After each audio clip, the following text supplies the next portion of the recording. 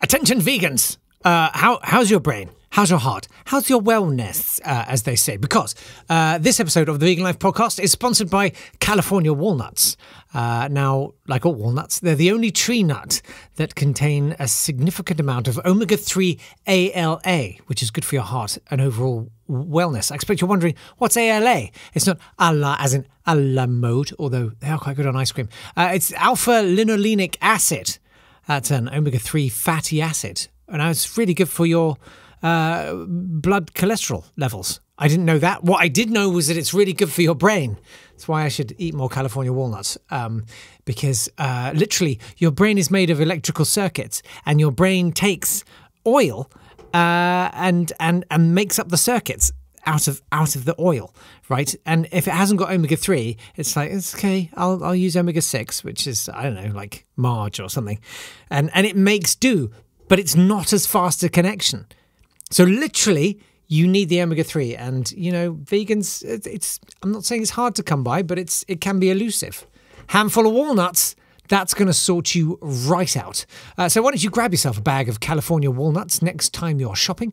Make sure you check the pack for Produce of California or Produce of USA. If you want to find out more, well, they made a website. It's www.californiawalnuts.co.uk. Now you know.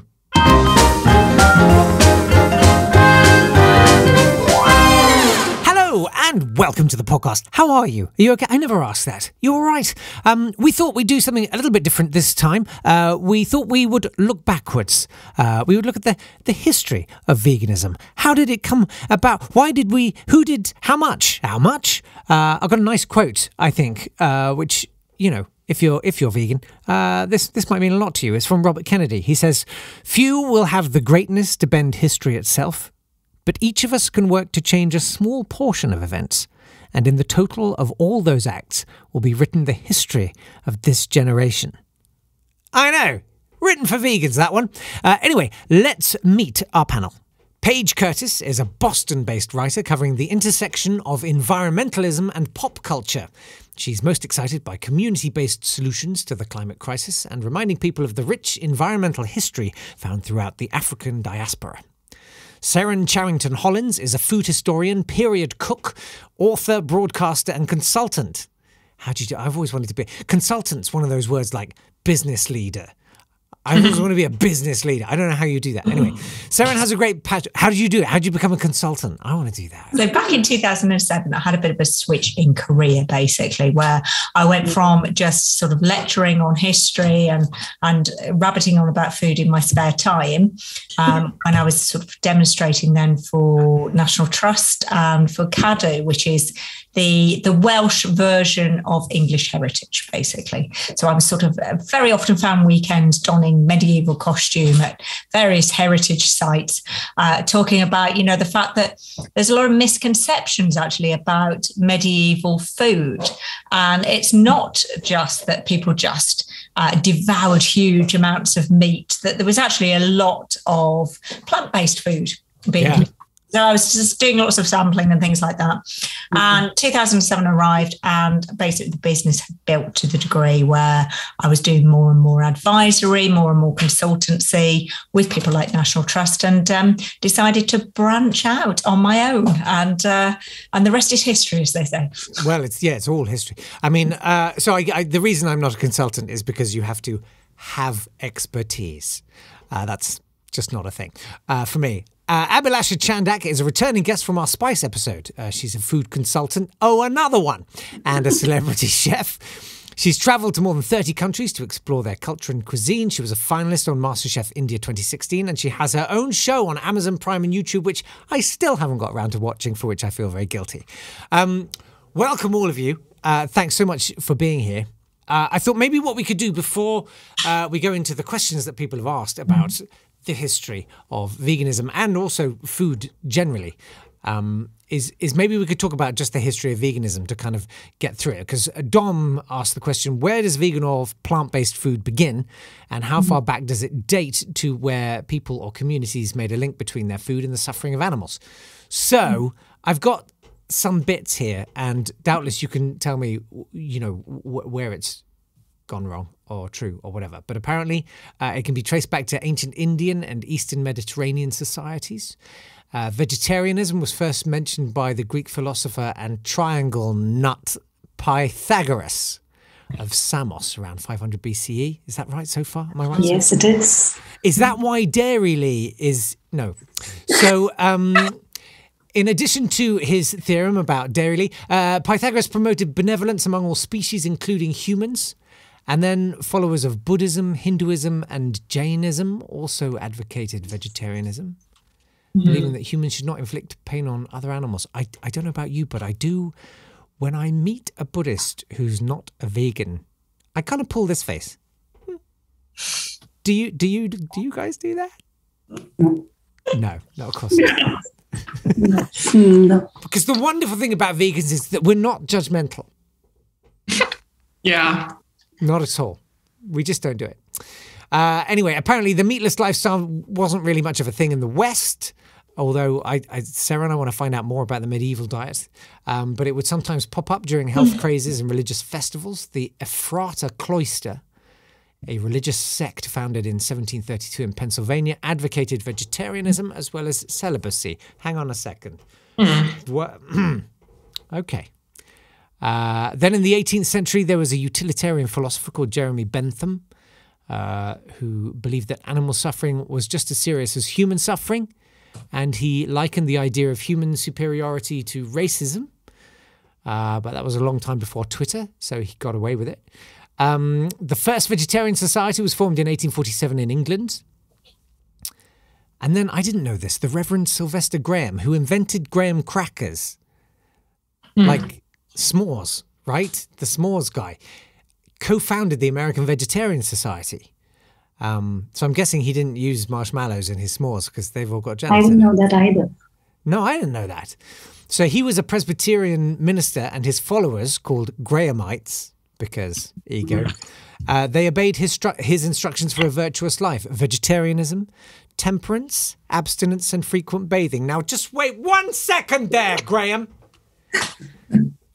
I am not behind much of that. In November 1944, bathing, come on. We're all past that now. We had lockdown. A British woodworker named Donald Watson announced that because vegetarians ate dairy and eggs, he was going to create a new term called vegan. Vegan? Yes, to describe people who didn't eat them. Tuberculosis had been found in 40% of Britain's dairy cows the year before. It's the badgers, mate. Nothing to do with... And Watson used this to his advantage, claiming it proved the vegan lifestyle protected people from tainted food. 3 months after he coined the term, he issued a formal explanation of the way the word should be pronounced in his new Vegan Society newsletter. I'm kidding. Which had 25 whole subscribers. He said it's vegan, not vegan. Yeah, did you know that Twitchlets are vegan? By the time Watson died at 95 in 2005, I mean, 95 has got to be something in it, hasn't there? There were 250,000 self-identifying vegans in Britain and 2 million in the US, and it's growing. Are there any meaningful bits of the history of veganism that you feel I've not covered there? During the sort of Victorian period, there were a lot of campaigns, actually some of them twinned with temperance campaigners. Yeah, see, I cannot. But go on. But they, you know, there were campaigns that were suggesting that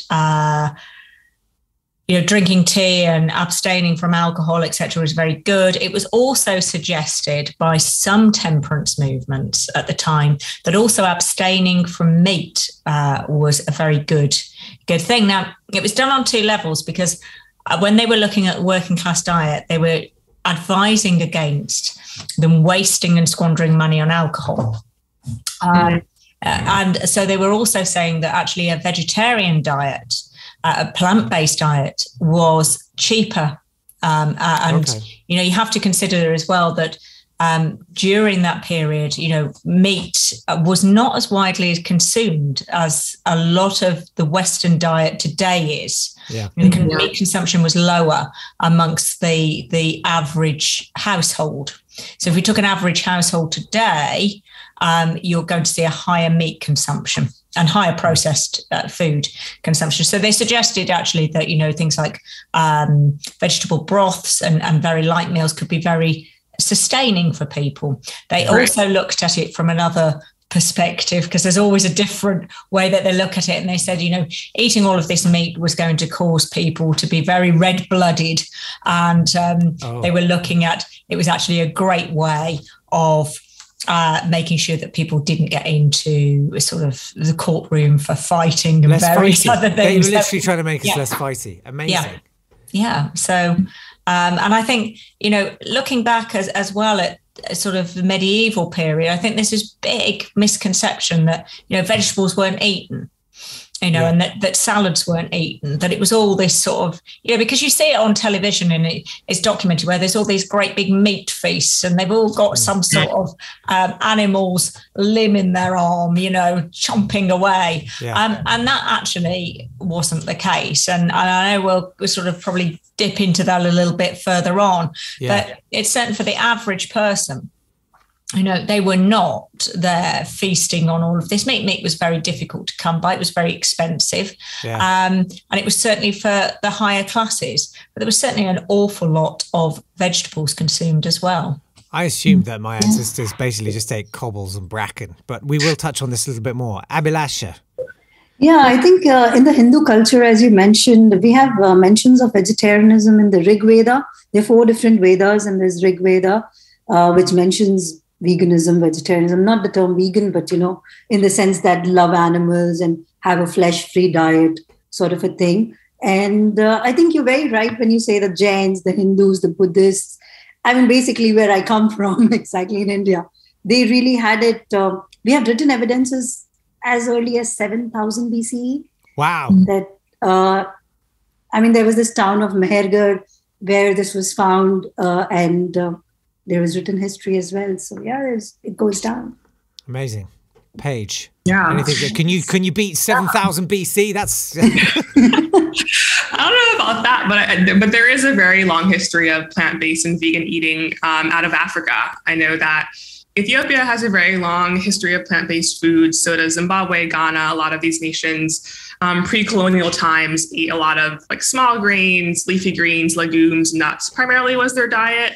They may have done some hunting and gathering to sort of add meat as more of a seasoning component. It was more of sort of a side thing. It was very much not the center of how they ate. It was only when European colonists came that they brought farm animals and sort of domestication of animals like beef and cattle, cattle and goat and chicken and all of that. And that became more of a dietary staple. So definitely a long history of veganism out of Africa as well. Amazing. Okay, well, that's great. Basically, the West sucks at all that. I think that's what we're saying. Okay, let's jump into some of the questions people have sent in. So Janet says, are paleo diets historically accurate? Well, now that's an interesting question. Seren, let's start with you. Well, the problem is with this, it sort of sounds like I'm going to sit on the fence here, but the issue is that really we don't have that much evidence of exactly what a paleo diet would have been. I was going to say, like in a nutshell, what is it that is purportedly the paleo diet nowadays? Because I haven't really followed that. Basically, what they're saying is that we should be eating what we were between 2.5 million and 10,000 years ago. So it is the hunter-gatherer diet. That's what we're looking at. We're looking at the caveman diet, essentially. Okay.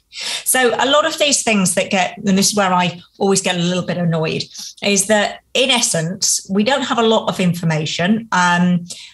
It's reasonable to sort of, deduce things from looking at skeletal remains, etc.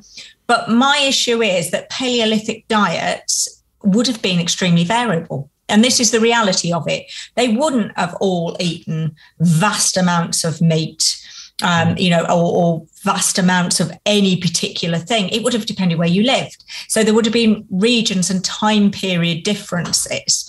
Yeah. So, for example, if you lived by the coast, it would be normal to expect that they would eat whatever was in abundance and they could get, so that may have been fish. But if they were also living in areas that were very lush and heavily planted with berries and things like that, then they would have been gathering that in, and nuts and anything else, grains that they could have eaten. So it doesn't just go, right, well, they just went out every day and clubbed an animal. They weren't just these huge corpse crunches. And to me, a lot of the paleo diet that gets promoted today is not actually reflective of what our ancestors would have eaten. It just reminds me a bit more towards an Atkins diet almost. You know, you get people saying, they're just going to consume all this meat, it's going to make the weight drop off you. There's a reason for that. Well, we need a balanced diet. And I think, they would have they were hunter-gatherers, our ancestors, and, it would have been what they could have hunted and gathered. I think that the modern paleo diet tends to be focusing on the hunting bit. This may have been hunting as in hedgerow hunting. Right, yes. We should be eating sparrows. I tried pterodactyl Twizzlers and they weren't great. The paleo, so the paleo thing is quite meat heavy. Yeah. Is that what you're saying? A lot of the things that I've seen in modern, interpretations of it, and it may not be the original idea of pushing forward a paleo diet, but of course people catch on to the idea like every food trend, and it suddenly gets metamorphosed into something else. Yeah. The original idea of paleo diet, of course, it's normal to assume that our actual digestive systems and metabolism, I should say, has not altered that much throughout history. Our metabolism hasn't changed dramatically. So, of course, we will suit a more natural diet. We will suit a diet that our ancestors had. That is normal to assume.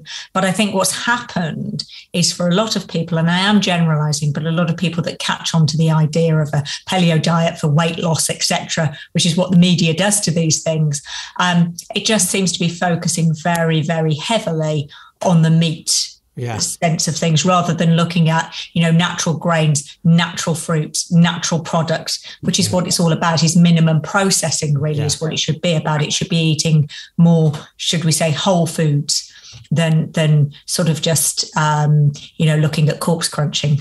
This does seem a bit like the sort of Fred Flintstone view of what we ate back in those days. I mean, it seems like a pretty sort of whole food based diet, really. Paige, do you tend to follow that kind of diet generally anyway? Yeah, I personally don't. I think this is kind of curious the way that maybe food and culture kind of meld together in this case. I think paleo is definitely more of a cultural trend. And I think the trend underlying really is like people know now that it's like better to eat seasonally and like locally. There's a lot more awareness of like wanting to eat local foods, being aware that food changes throughout the seasons, and so I think there's definitely more cultural literacy around why it's important to kind of eat alongside the changing seasons. And I think that is a nut that I kind of aspire to sort of be more so, is the importance of knowing that, like, where I am, there's more squash and like pumpkins are more hardy in the winter. So I'll be eating a lot of that versus like summertime. So I think that is kind of the cultural tidbit that I think is worth talking about, the sort of rise of people knowing that it's kind of makes more sense planetarily and sort of bodily to eat alongside the seasons. I think paleo does encourage that. That's a good point. Do you, Abhilasha, what's your sort of general diet? I think I kind of resonate with what Paige said, that, eating local, seasonal, what's around you makes more sense than, following some sort of a fad. I mean, it used to be history, but today, the way it's packaged and sold, I think it's becoming more of a fad. So lots of meat and vegetables, no grains, no sugar, no dairy. I don't think I buy that. I don't. No. Okay. Well, I always take care of my food miles because I buy everything from my corner shop. I haven't quite got the hang of that. Right. Laura says, Westerners use meat and dairy substitutes such as ackee, jackfruit, tempeh. Are these ingredients used from their indigenous countries in the same way as we use them? I'm pretty sure we've completely butchered, nice bit of punnery there, these foods over the years. So I'd love to know how Caribbean people use ackee or Indian people use jackfruit, etc. Paige, you want to start this one? Yeah, totally. So ackee is a really important food in the Caribbean. It's from a fruiting tree that is, I think, native to West Africa, and came to us via the slave trade. It grows very well in the tropical climate that we have in the Caribbean, so definitely has become like a staple in a lot of Caribbean cuisines. Also, kind of cool tidbit that ackee as a fruit is actually really poisonous if it's not ripe. So there's a whole kind of like knowledge around how you know when it's ripe to pick if you're an ackee farmer. That's really important to kind of think about. But yeah, it's so in Caribbean food, we use it more as like almost an egg substitute. So when you boil it and kind of mash it up, it kind of resembles scrambled eggs, and it has this creamy, almost delicate flavor. So it's a really great like breakfast staple. And it's also part of our national dish in Jamaica is ackee and saltfish. Not vegan entirely, but ackee is still really important kind of staple in the food. It's also really hard to find because it has to be like obviously farmed and canned out of the Caribbean. It's hard to find fresh ackee anywhere else. So if you're in the West living is there a big difference between like canned and fresh ackee? It is. It'll be in sort of a salted water, right, to preserve it. So when you get it canned, it's just not as fresh, not as creamy. So definitely a difference there in the taste. We also do use jackfruit a good amount in the Caribbean as well. There's a long history of people from India coming to the Caribbean.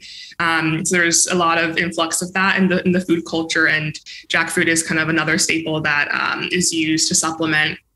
Kind of resembles like pineapple or mango or banana. It's a really nice flavor.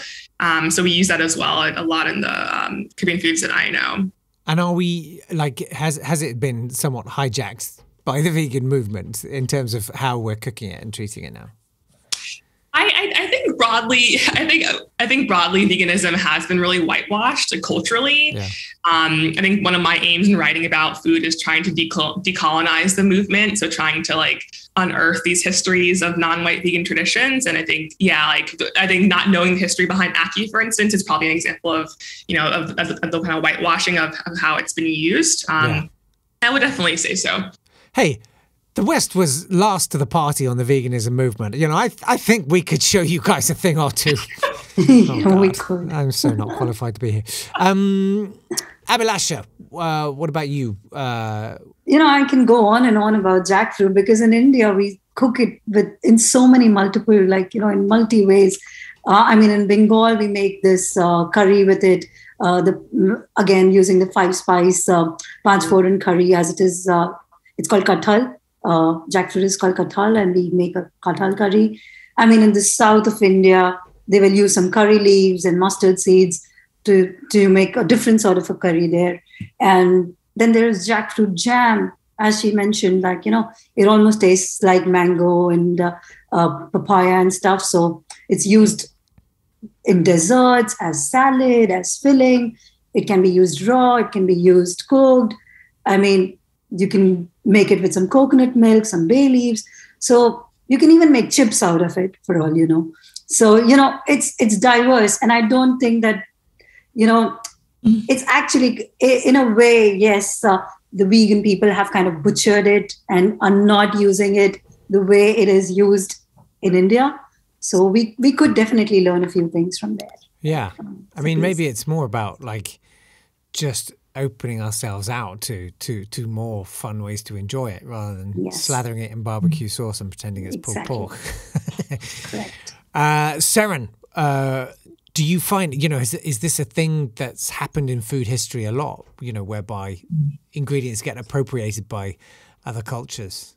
I think the British, we are great culinary magpies. So we borrow most things. And borrowing might be a generous term. I was being nice. Sure. But if you look at what we do to dishes, we created spag bol.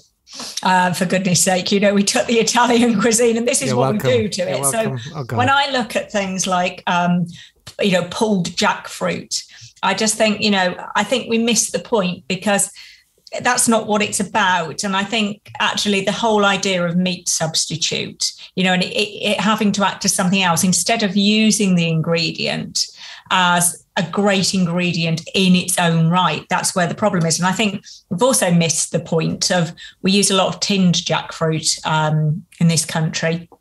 And we miss the difference between the sort of the sweet, ripe jackfruit and the savoury, unripe jackfruit. Okay. And I think that's got lost, Kind of like a sort of papaya thing, I guess. Yeah, it's that sort of, we don't particularly, when we borrow something, we don't particularly read the rules, really. We don't read. Do we not? How unlike us?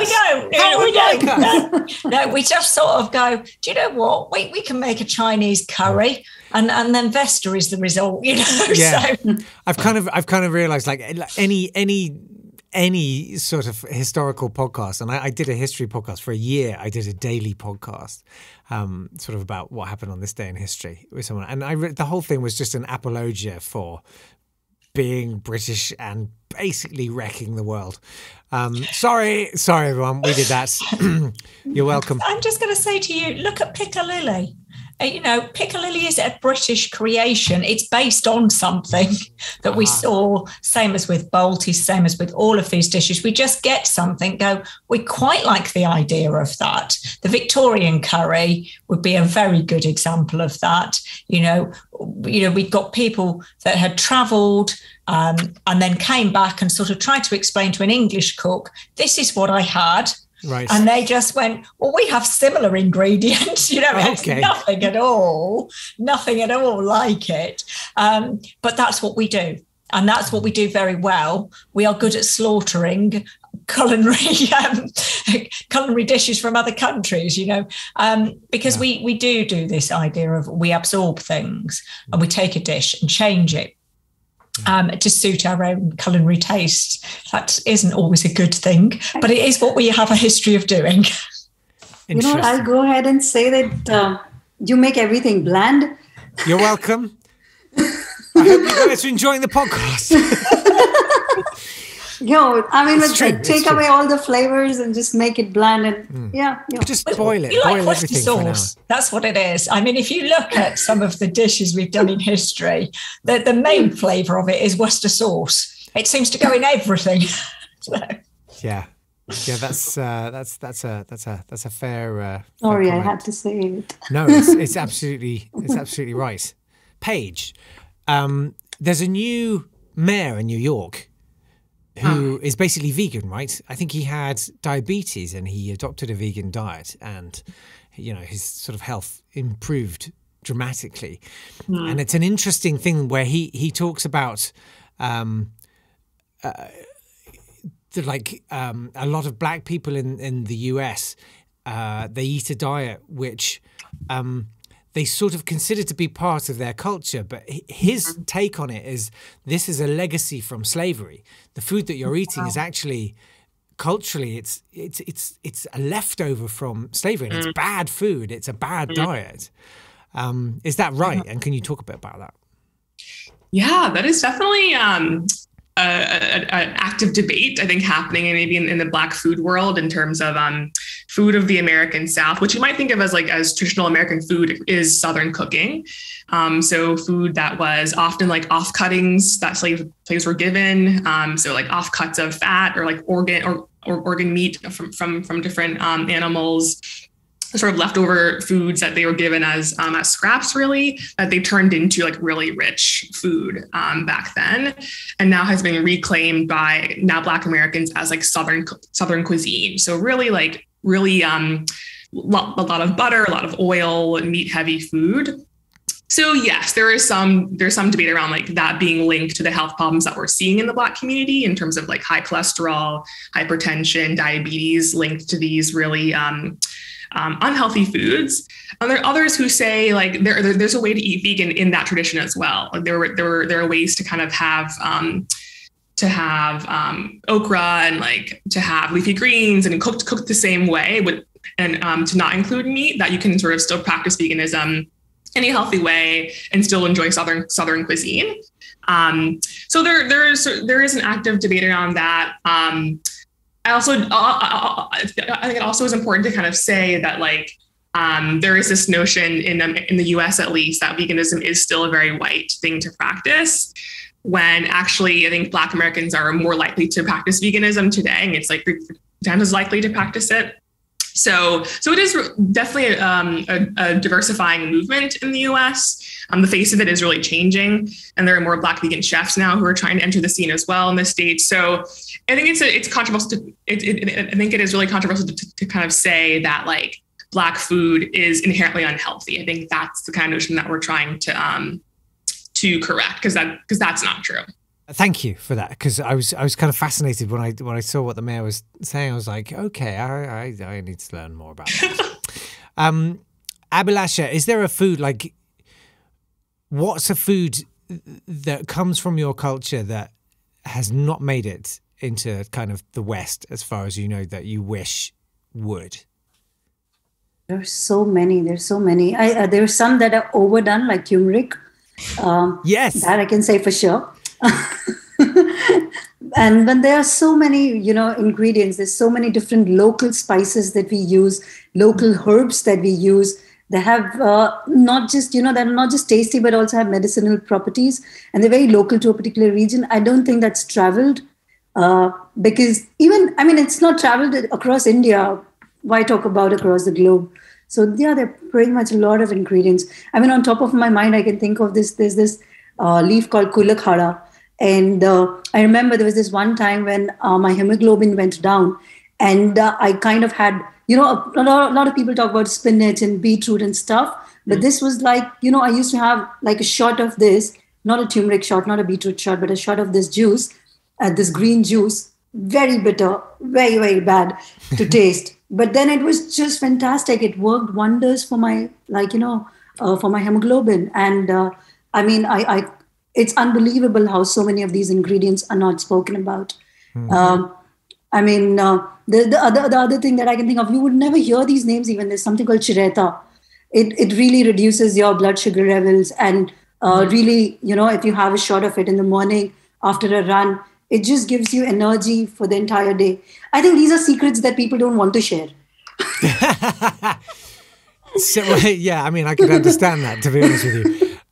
Seren, we've lost that whole connection of that idea of, I read something somewhere that, everything you eat either heals you or harms you.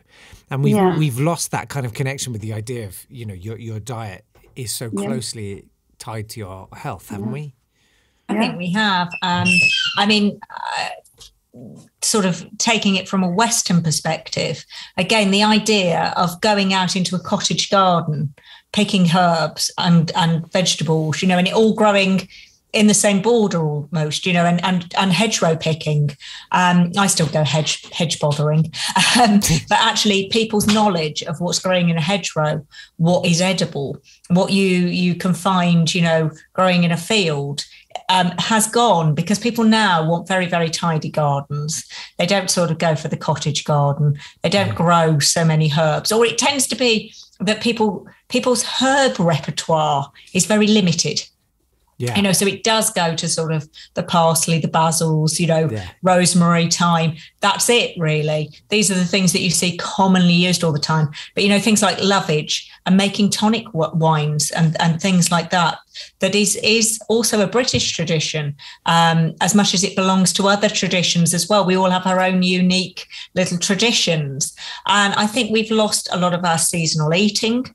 We've lost a lot of certainly our herbal lore, and the idea of edible flowers as well. It's all gone sort of crazy now, where it's like all become very chefy, and, you get these little edible flowers presented, but the actual meaning behind them and the culinary properties of them hasn't carried forward. It's now on the prettiness, and isn't it beautiful? I can take an Instagram photograph, lovely, but there's properties within those actual botanicals, and that's what's being lost, and that's a great shame, really, because I think there are, for example, rose I use roses a lot in cooking, but it was also used a lot in British cooking. It's now we look at certain other cultures and we go, they use flowers in their cooking. But I've always said the Victorians were the great era of flower power, but also looking at Tudor cookery.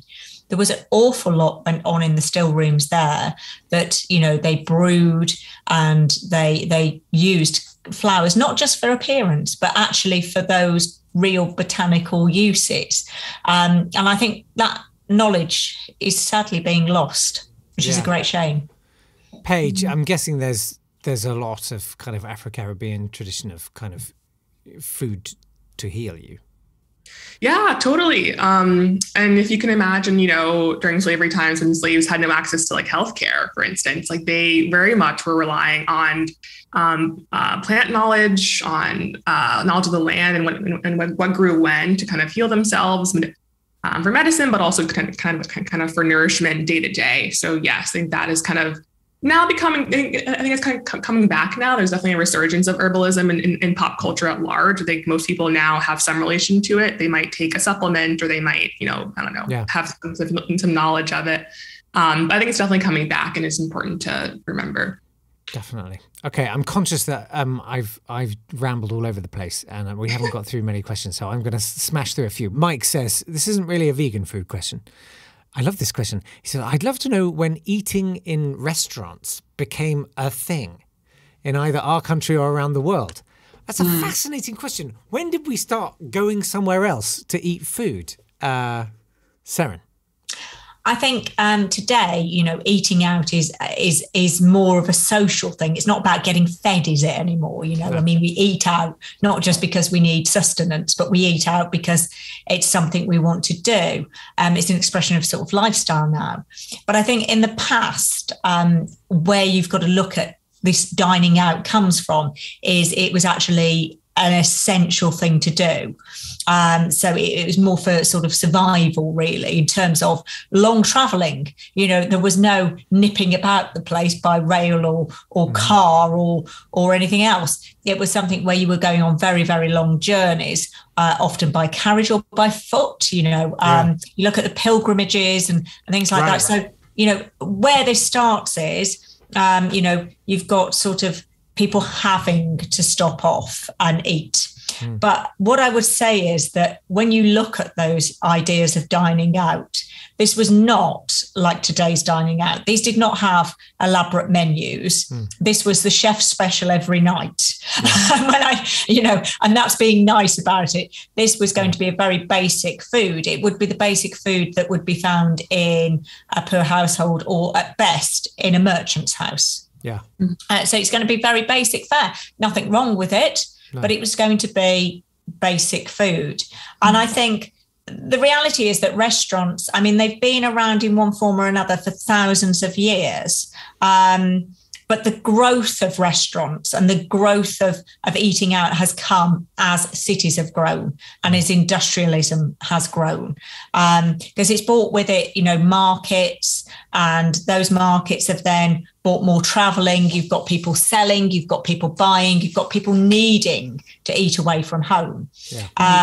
And I think that's where it really starts. You've then got, obviously, things like in France, you know, we've got sort of the sort of after the revolution, a lot of the dissolution of guilds, food guilds, meant that a lot of even high class chefs, such as even those that were working very, very wealthy houses, actually found themselves unemployed, for want of a better term, and they set up restaurants. This then, you know, they were bringing a better class of restaurant, a restaurant that we would be more recognisable to today. I know, like everything, you know, these culinary trends catch on. In Britain, there's a couple of very key things that happened. Dining out for women was not a thing. This was not the done thing. Women did not eat out in public. This is why the afternoon tea caught on, because it was a way of actually entertaining and having people round to enjoy some food. Women didn't dine out. There was only a certain type of women that frequented the places that served food outside of the house, and they certainly weren't the type of people you'd be inviting back to your afternoon tea. But the idea was that men may have dined out in chop houses, may have dined out in taverns and inns or gentlemen's clubs. But the real turning point is the First World War, actually. We got the idea of sort of national kitchens going on. And those kitchens were really low-class restaurants where people ate communally.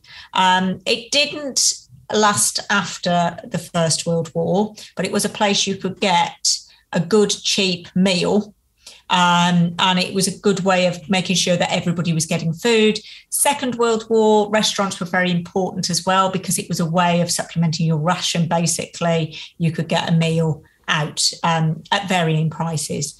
And I think just gradually the whole dining out culture has now caught on, and it's become more social. After the Second World War, as we got more economic resources behind us, the general sort of average wage really went up and people became wealthier as the generations went on. That's when dining out really became more of a thing. And sort of by the 60s, we're looking at a lot of foreign travel and a lot of foreign influence. And that's really when we start to see the dining culture that we know today really beginning. Abhilasha, in India, what in terms of eating out, when did that become a thing? I think it's pretty much what actually Seren said. Travel, when the merchants, the businessmen, the travelers were traveling, they were carrying a good amount of food with them, but at some point they did run out of it. Yeah. And so they had to ask someone for food. And that's exactly how the whole culture of, dining out or restaurants came into picture. And it's not like the modern day restaurants. It was more like the inns where you would be just staying over for the night, and the person you're staying with or wherever you're staying is making you some food, just making you food to fill yourselves and not for the taste or for anything else. There were times when there was just, a person would just serve one kind of dish, just one single dish, day in and day out, and that's what that person's serving. Yeah. So, it would still be a restaurant technically, because it's a service that you're getting paid for, right? That's a restaurant. Yeah. So that's it. So in India, it was pretty much that. It was the businessmen who kind of gave initiation to the first restaurants. And Paige, do you think it was the same in terms of Afro-Caribbean culture? Yeah, I would say it's probably a little bit different. I think in pre-colonial West Africa and Caribbean, there were always food stalls, right? So if you were someone who worked the land, if you had a small garden, you would go to market and sell your wares, and you might stop at a food stall to get a meal for the day.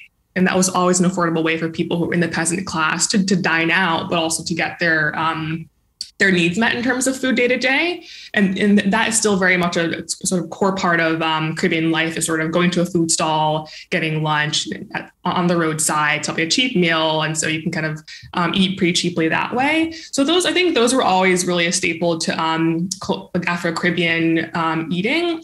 And then I'd say more in sort of modern times, I think restaurants was probably the primary way that people could access being entrepreneurs. So when they immigrated to the US or immigrated to Europe, they were having their own sort of food business. And that was very common in terms of accessing capital and kind of being their own business owner, was having a restaurant. And that's probably how people kind of grew to have a taste for Caribbean cuisine, was probably going to restaurants in Europe and the States. So that's what I would say. Awesome. I'm going to conflate the next two questions. Isa or Isa, I'm sorry if I got it wrong. I think it's Isa probably, and Tamer. Isa says, how far back does spice go? And what kind of meals were eaten with chilies and spice in it? And Tamer says, has salt and pepper always been a staple? Paige, let's come straight back to you. I mean, I'm guessing that's been as long as since we've been eating food, right? Yes, I would say obviously salt has always been core to how we preserve food, right, forever. I'd also say, again, as people think about the slave trade, people think about the Caribbean in terms of being a sugarcane source and of production, but also they are harvesting spices. Like the islands were really core to the spice trade, and so we see pimento, allspice, ginger, cinnamon, nutmeg, all having roots in the Caribbean, as well as like cloves, garlic, paprika. These very core spices now all were harvested and farmed early on in the Caribbean, and were core parts of how the slave trade was able to go on for as long as it did, was because of these really important spices. So it's kind of what I would add. And Abhilasha? Oh, I can go on and on about this. I mean, I think by now listeners know my love for spice. I mean, in India, spices were actually used as currency. Can you believe it? Right. I mean, there was something called the spice trade, which was the world's largest industry at one point of time. And India still contributes 70% of the global spice. So the numbers talk for themselves that, I think when we talk about the spice, I mean, they're very indigenous to India, like cardamom, turmeric, some form of cinnamon. I mean, they were cultivated as early as, again, 8th century in the gardens of Babylon or whatever. Amazing. I mean, spices were actually used to make food last longer, like Paige said. I mean, even today, there are places in India, there are villages where there's no refrigeration, no electricity. So they still use spices to preserve their foods. So, it's still used as that. And again, there is a huge mention of spices in Ayurveda and how it was used for its curative and preventive, properties, the various spices, how you would have a garlic for cholesterol and a ginger for I don't know, something. But yes, ginger, garlic are good for health, whatever. Yeah. I mean, fenugreek is, again, a very good resistance builder. So spices are used for their medicinal properties for sure. I mean, I'm not overemphasizing and talking about turmeric because I think now the world knows. Yes. So yeah, pretty much. Done. Yeah. So, yeah. Basically. And Seren, salt and pepper. Yes. Where did that come from? Why is that a thing? I mean, salt's been used from prehistoric times. I mean, it is, as the others have said, it's one of those essentials for life. It's essential in not just seasoning and taste, but in preservation. That's the thing.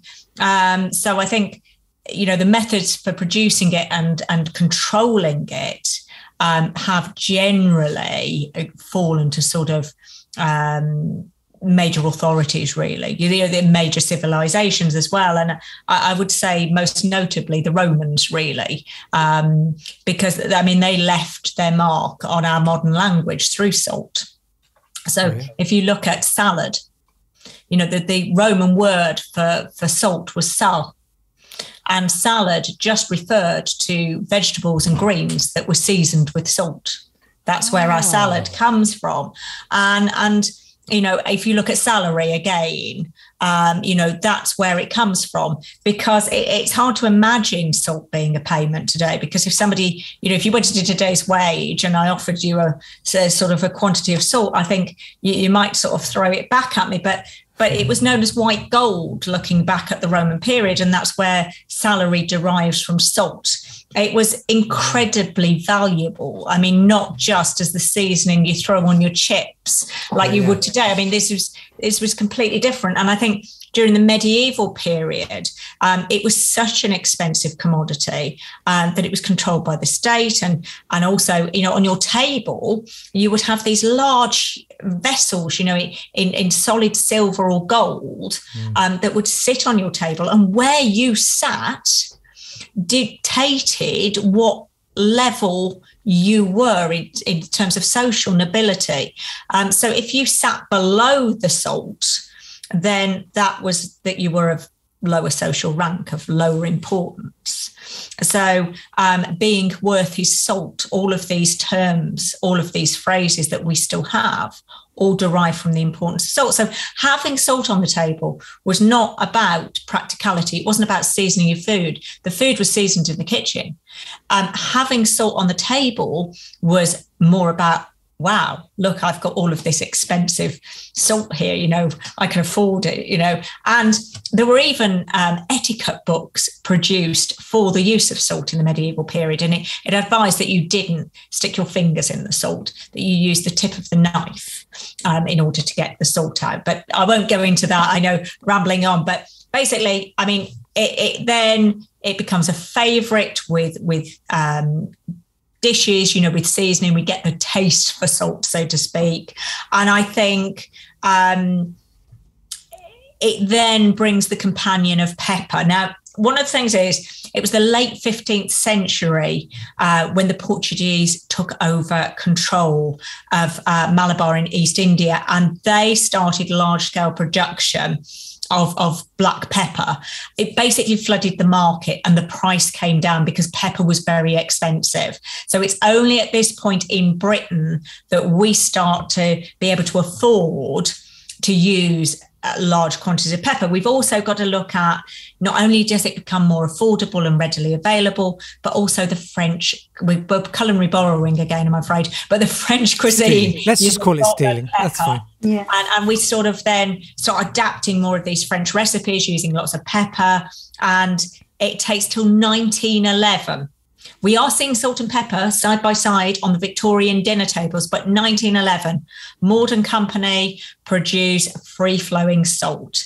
That produces the salt cellar going on the table instead of the glass salts. And then it's not long after that the pepper mill, the pepper cellar comes at the side, and salt and pepper, by this stage, well established, salt and pepper go together. That's it. Amazing. Potted history very quickly. Amazing. There was salad and celery. I'm not going to look at anyone called Sally in the same way again. But we've got the final question. Nadia says, you hear a lot about what rich people ate around the world in history, but you never hear about everyday people. I'd love to know what the peasant or working class ate, and if this would have been meat or unintentionally plant-based food. And we have slightly touched on this before. Abhilasha, would that be true that lower class people ate less meat? Not necessarily. I don't think so, because you know what? Contrary to that, I would say it's not necessary that the upper class actually ate a lot of meat.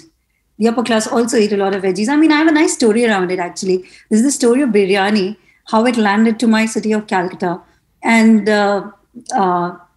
this was when Wajid Ali Shah came to Calcutta in, say, somewhere around 1850s. And this was when we were under British rule. Yes. And he was very hopeful that, his dynasty called the Awadh would be handed back to him. But that didn't happen. So he sent his mother, son, and a few more people to England, to the Queen, to, lay down a petition to say that, yes, we want this place back. But while the negotiations were going on, I'm talking about 1857 when the revolt happened. So all the attention shifted to the revolt. Now, coming back to the biryani story. So this is when, so he had a choice to settle in Calcutta. And by this time, potatoes were a very expensive ingredient, okay? Potatoes, because they were not very common in Calcutta at that point of time. So he added these potatoes to the biryani. We cannot imagine potatoes in biryani, okay?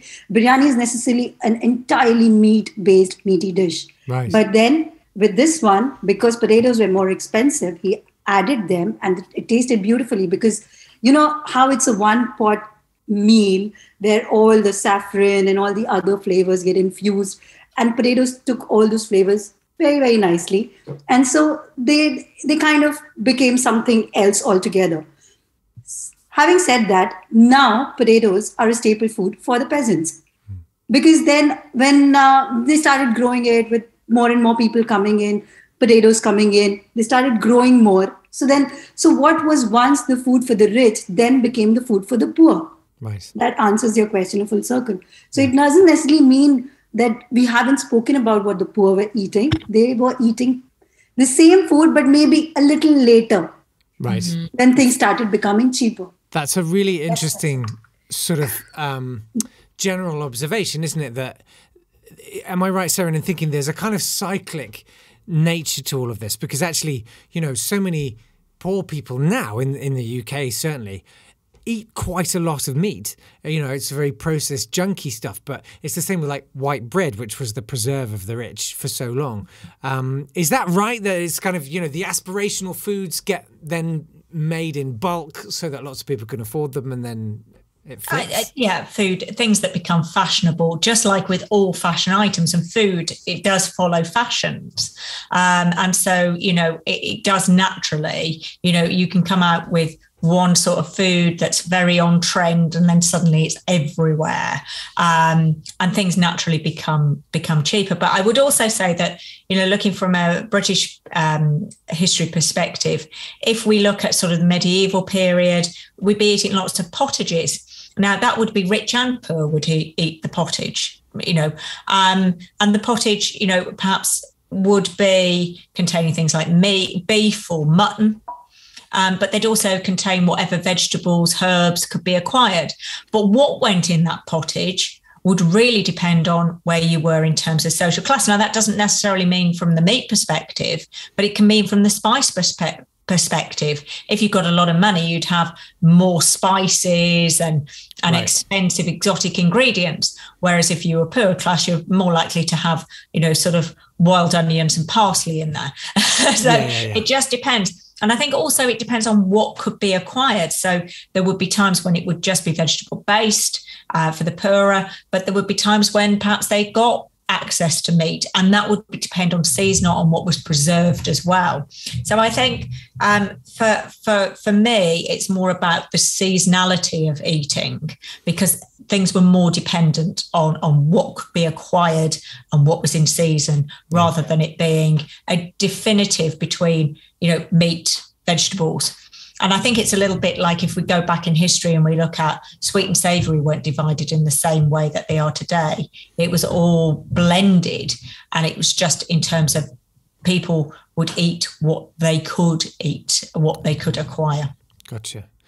Paige, does that sort of generalisation hold up in terms of Afro-Caribbean food? Was there less meat in a poor person's diet? Yeah, I would plus one to what Seren said in terms of the peasant class, and that being most people pre-independence. They were probably eating plant-based foods predominantly, just because meat was sort of more expensive, and also they were probably farming or had small plots and just sort of ate what they could off of the land. We do, however, see post-independence from world powers that the opening up of these economies, like globalization, brought the introduction of different multinational food companies who are able to sell food cheaper, so subsidized, right? And then we see the influx of like processed foods, meat and dairy from the US and other Western nations permeating these food economies that made meat more of a sort of staple in their diets now. So I think that is kind of important to call out, that there was a shift that happened economically that made meat more desirable, but also cheaper for some nations. There is a group, though, that did manage to hold on to their vegan traditions in the Afro-Caribbean, and that was the Rastafarian communities who practice Rastafarianism. And those are people who follow this faith tradition that does not believe in eating animal products. So they call this ital eating, ital short for vital. And it's this notion that your food should be alive and rich with nutrients, right? And so processed food or meat is thought of as like dead food. Nice. So they are very strongly vegan in that belief. And Rastafarians, very common for them to have like small kitchen gardens or multi-acre plots that they're using for subsistence farming. They can feed large communities that way and kind of self-govern themselves at the same time. And so they definitely are kind of still holding on to that vegan practice, even through these kind of economic transitions. So they're still making a lot of like vegan soups and stews that are largely plant-based. Fantastic. We talked a bit about ital in the last podcast we did together, didn't we, Abhilasha? With oh, cool. Yes, we did. Those guys, ital is vital. That's what I learned. Guys, we've come to the end. Thank you so much for an amazing... we sort of kind of compressed, 8,000 or 10,000 years of human culinary history into an hour, which I think is pretty good going. So well done. Before you go, where can people find you and the stuff you do? Abhilasha, let's start with you. People can find me on Instagram, on YouTube. Just Google my name. And it's all by my name, Abhilasha Chandak, @Abhilasha Chandak. So just feel free to connect, guys. Do it. And Seren, what about you? If you go onto Instagram, I finally got myself on Instagram. So I'm under Seren Food Historian, or I've also got a blog, serenitykitchen.com. Perfect. And Paige? Yeah, you can find me on my website, paigecurtis.me, or on Instagram at Lil Uzi Cork. Thanks to all three of you. And hey, thanks to you for listening. Next time, we're going to be talking to Matthew Kenny. He's an absolute giant in the world of American vegan eating. In the meantime, you can always send us your questions about vegan food. It's podcast@veganlifemag.com. Veganlifemag.com is where you can find lots of stuff about the magazine. You can even subscribe to it there. There's an app, or you can just go to a shop, get some fresh air. Do your world of good, guys. Do your world of good. I'm Jake Yap. I'm on Instagram. So is veganlife_podcast, where you can catch up with more stuff. Why don't you get? Do you do it all? Do you do all that? I do all that. I don't know why I do all that. I just do it. That's what we do, isn't it? Anyway, I'm rambling. Bye bye.